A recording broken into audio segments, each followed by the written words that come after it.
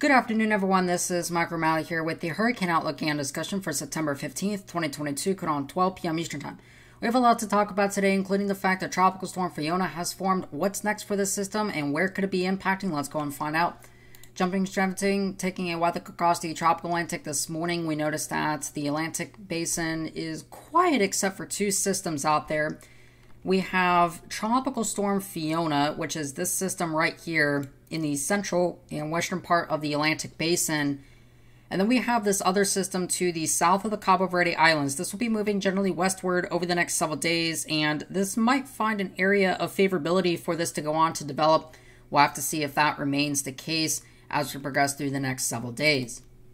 If we look at Tropical Storm Fiona today, we noticed that really the thing that jumps out to us is the fact that we have a very unorganized system. We notice that the low-level circulation is here, and we notice that all of the deep convection is here.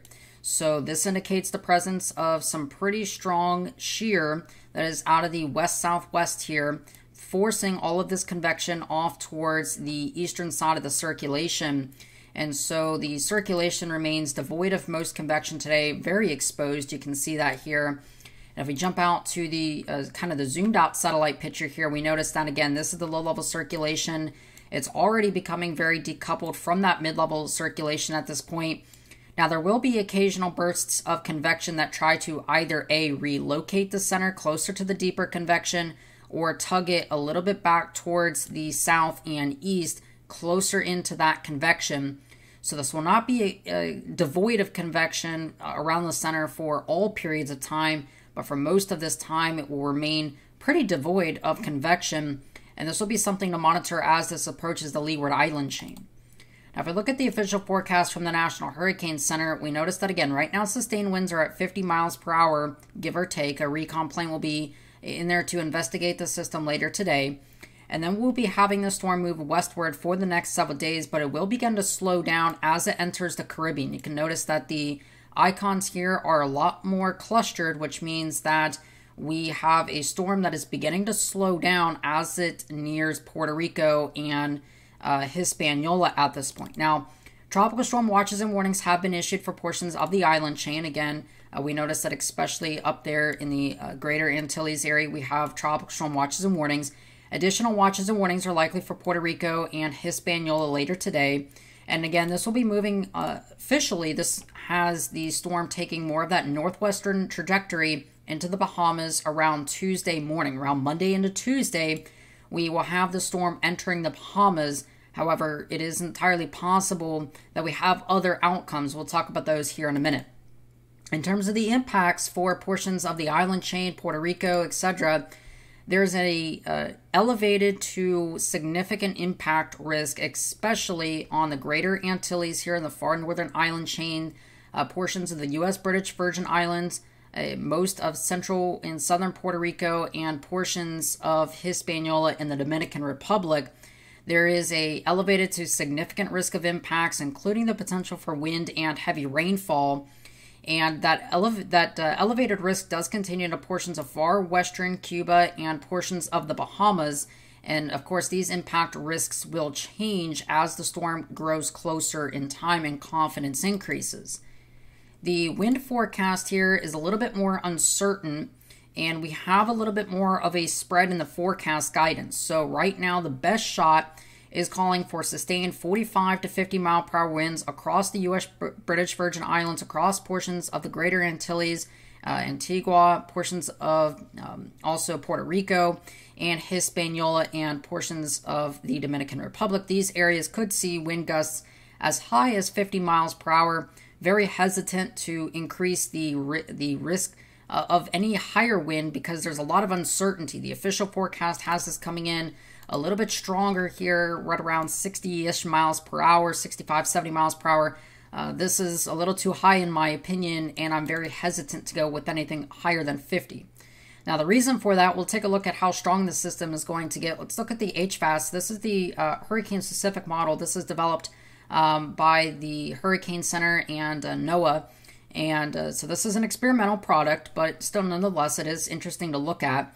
I think this is the more realistic scenario out of the HWRF and HMON situations, but we can tell that we have this upper level trough here, and this is just inducing, we have a little bit of southwest and westerly shear impacting the storm right now, and that's not likely to change for the next several days. This is going to likely remain the case.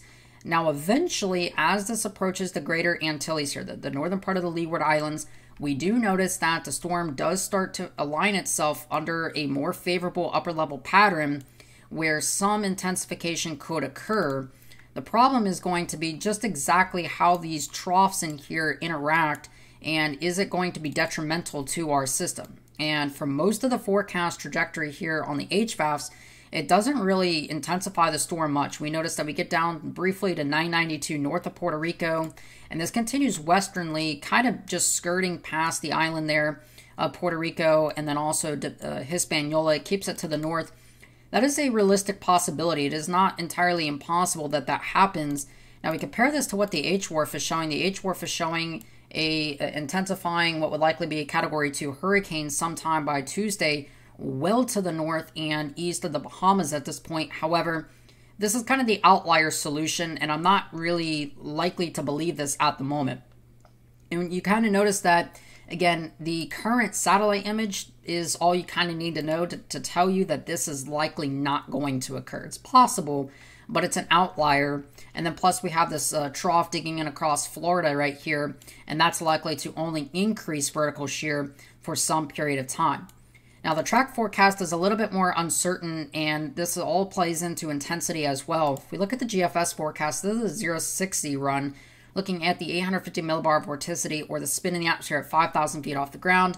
Right here is Fiona, and we notice, again, this is being steered right now across, westernly across this big ridge of high pressure to its north and west, or north and east rather, and that's basically steering our storm towards the west at this point. However, again, the ridge begins to weaken, and the GFS indicates that this could be a stronger system on approach to the greater Antilles and Puerto Rico, which then subsequently carries this system further towards the north. And again, this is not necessarily the most likely situation because the GFS, once again, has this as a pretty strong hurricane, similar to the HWRF.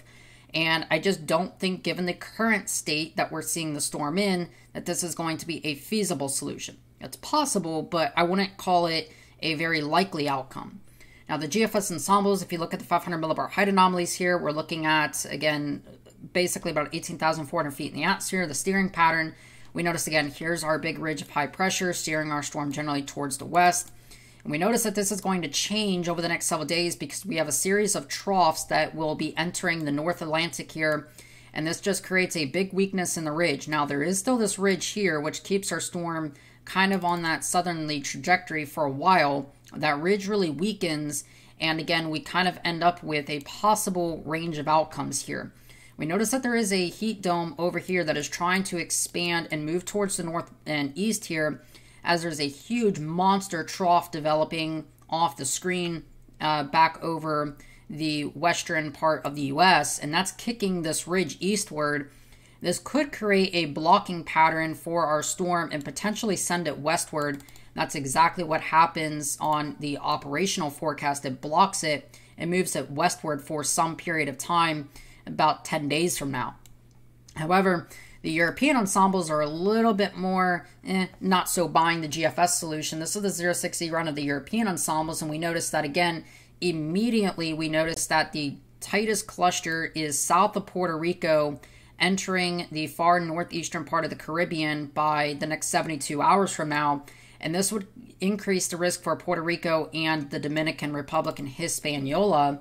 And then eventually it keeps it so weak, in fact, that most of the members reemerge this kind of just riding the coast of Cuba at this point. Most of the members here ride it very close to Cuba and start to emerge this into the Southwest Atlantic and the Bahamas within a few days. Of course, we notice that the stronger members get tugged further towards the north and east as, again, these kind of members would feel the clustering or the weakness in that ridge and more effectively be pulled out to sea. But then if we notice what the 12Z run of the GFS is doing, we'll kind of see how this goes. Again, it is bringing the system a little bit more over the island of Puerto Rico at this time. It's a little bit weaker at this point, and is further south and west in the short term, and this is about 4 days from now. So this does increase that risk then for portions of Hispaniola and the Dominican Republic and Puerto Rico. Again, bottom line, additional tropical storm watches and warnings will likely be issued for portions of the island chains later today. Again, a 50, 55, maybe 60 mile per hour tropical storm entering portions of the Leeward Islands is certainly possible, but the long-term intensity forecast is very uncertain. And for interest downstream across portions of Cuba, even Jamaica for that matter, the Bahamas, and yes, even Florida, do need to continue to monitor the progress of this system, because this is an ever-evolving situation and lots of moving factors, lots of moving parts, and we're going to have track and intensity changes over the next couple of days for sure. All right, so that being said, I hope you have a great rest of your afternoon and evening. Of course, I am Michael O'Malley. I'll have an update on Fiona later this evening.